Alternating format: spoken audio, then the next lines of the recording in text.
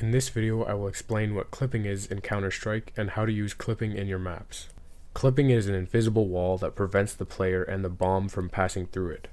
They are used to block off areas that shouldn't be accessible to the player or that could cause death. They are also used to smooth out movement, especially on staircases. For example, here is a clipped staircase. Smooth as hell. These stairs are not clipped. It's not that bad in Source 2, but in Source 1 it was janky as hell. To add a clip brush, simply select the clip material in the material browser. Now create a block where you want the clipping to be. Make sure the wall goes very tall so the players can't climb over it, because trust me, they will find a way. To clip a staircase, press X to use the cut tool. Make sure cap new faces is on because you don't want invisible walls. And now click and drag diagonally to smooth off the staircase. The red part will be deleted. Now hit enter and delete the crust. And boom, a clipped staircase, and you just made Dust 3. Thanks for watching. I have other tutorials and videos. Go watch them. Bye.